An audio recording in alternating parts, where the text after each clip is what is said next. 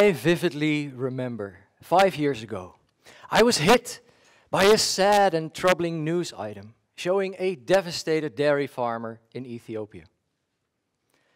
I recall his name was Dawid, a rugged, outdoorsy man. And Dawid had lost all his livestock because of water shortages in his region. There was just not enough water for his animals to stay alive. And the dreaded dry season had not even started yet. The image of that suffering grabbed me, because that farmer could have been my uncle, who is also a dairy farmer, had been born on a different continent. A researcher by background, I had to dive deeper and grapple the cause of Dawid's affliction. And to my great surprise, I discovered that it was I myself that was impacting this Ethiopian farmer's livelihood because of what I do and because of how I live. I was shocked to discover that my water use, or my water footprint, had spread out like a virus all across the world, much farther than I could ever imagine. And not only that, I was humbled and dismayed that my water footprint was so large, too large. May I ask you, do you have any idea how much water you use on an average day? Do you know how large your water footprint is? I am from the Netherlands, as you probably could have guessed from my shirt. And we got plenty of water, right? Water scarcity and drought seem distant predicaments, not in the least affecting me. So why bother about my water use? But after studying the topic for many years since, I stand here fully convinced that it is absolutely vital for every one of us to give some deep thought to our water footprint and to become aware of the impact that it has. Let's start with some common assumptions we have about our water use. We generally think we use it in and around the house, right? For washing, for cooking, for cleaning, for flushing the toilet. And we think we're doing really well if we install a water-saving shower head, or if we turn off the tap when we are brushing our teeth. And we think we're doing really great if we buy a water-efficient washing machine, right? Make sense? I mean, that's what I used to think. And a friend from Britain once told me that they think we stingy Dutch even wash our cars when it rains just to save on water.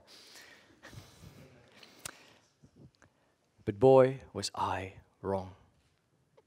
I was dumbstruck when I found that the activities that I thought used water, the washing, the cooking, the cleaning, that those activities together made up less than 1% of my total water footprint. Less than 1%. You see, I had only listed the direct part of my footprint, the part that is used in and around the house. But my total water footprint is the sum of the water that is used for all the activities or products that we consume. So I missed the indirect part of my footprint. You may say the hidden water. The water that is tucked away in often remote supply chains, where it is used to produce the products that we buy, the clothes that we wear, and the food that we eat. That is where the remaining 99% is. It is in our lifestyle choices. Now, through trade in products from one country to the other, we virtually trade water too, and thereby cause our lifestyles to have an impact on water resources far away, far beyond our tap at home. And the numbers don't lie. Shall I share our actual water footprint? We use, on average, 4,000 liters per day to support our modern consumer lifestyles. 4,000 liters. What a staggering number, right? I mean, that's what? Equivalent to taking 20 baths every single day? That's crazy. 4,000 liters. But what does that imply? What are the ramifications of these large footprints? Do you think our planet can handle that, sustain that? I'm sorry to initiate you into some discomforting truths about the impact that this water footprint has. And I'll do that by sharing 3 short stories in which I'll show our water footprint is too large or unsustainable. It is unfair, and it is horribly inefficient. For the coffee lovers among you, let's first dive into the realm of coffee production. And let me introduce you to Abebe, an Ethiopian coffee farmer, an amiable man with a big smile from ear to ear. And he works from dusk till dawn to make sure that you and I can enjoy a delicious cup of coffee for breakfast tomorrow. He mainly relies on rainwater for his crops to grow, but he also has an irrigation system set up to lead water from the nearby river onto his fields. Unfortunately, the river is being overexploited because many more farmers and companies and communities all draw from the same limited supply. There's just not enough water to support river ecosystems, so fish die. There's not enough water, especially in dry years, for Abebe to irrigate his fields, so his crops die. And there's not enough water to support the demand of his downstream neighbor, our friend the wheat, the livestock farmer, and we saw eventually his animals died. You see, the beans for my cup of coffee, for me to stay awake, for just 1 cup, needed 140 liters on Abebe's farm to grow. Water that was partially taken from the river, and that was therefore no longer available for his downstream neighbor, for the wheat. And this story illustrates how too many competing demands for water eventually cause everyone to lose, fish, farmers, and families alike. Is it sustainable to just keep on drawing until there's nothing left? And please don't think that this story is exceptional. All around the world, we see rivers run dry. We see groundwater tables drop. And to say with Thomas Fuller, only then, when the wells run dry, will we know the true value of water. The typical narrative, then, is that local farmers cannot make ends meet, so decide to migrate to the big city, hoping for better luck. But there, overcrowding and incongruous viewpoints lead to quarrels and conflicts, sometimes even violent conflicts, and potentially water wars.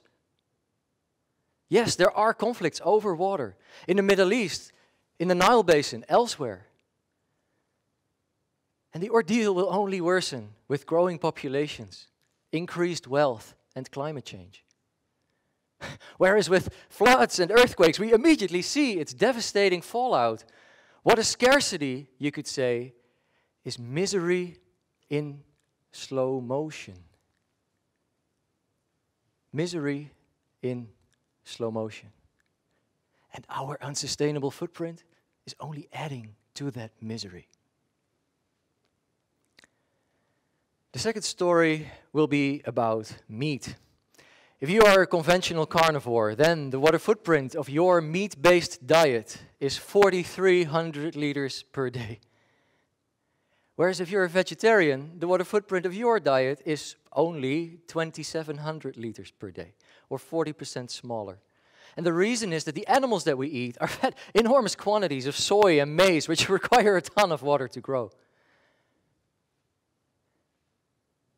If we struggle to feed growing populations in an ever scarcer world, is it then fair to use 2,000 liters for 1 steak to feed certain people, notably the rich?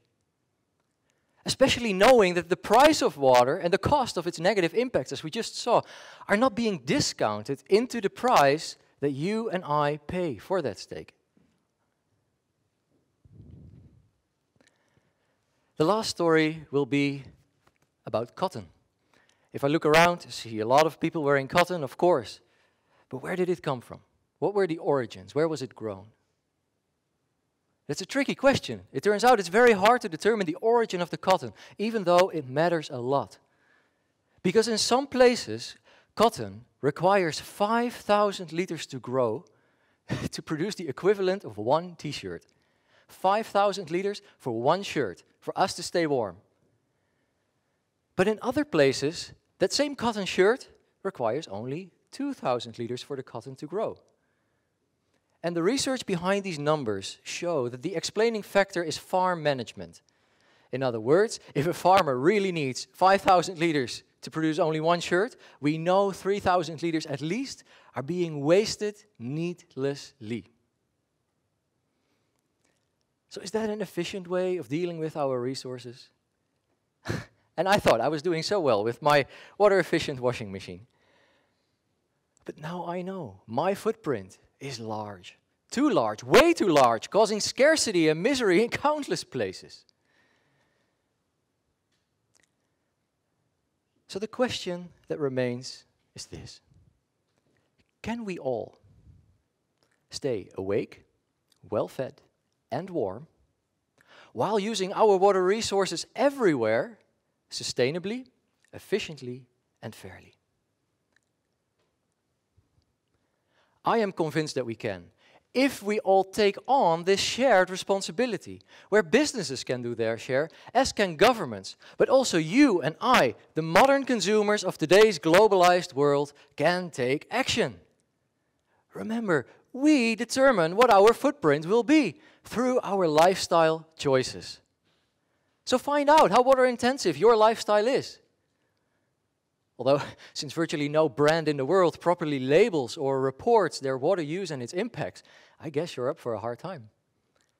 So what can we do to start making informed decisions? We have to ask them to start labeling the water use and the impact of their products. As a matter of fact, why don't we do it right now as I'm done talking?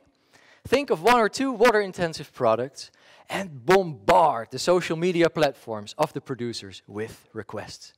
Okay? What else can we do? We can reduce our food waste, reduce our clothing waste, lower our meat consumption. Why don't we introduce a meatless Monday? I promise, guys, you will survive. And for the greater good, the juice is absolutely worth the squeeze.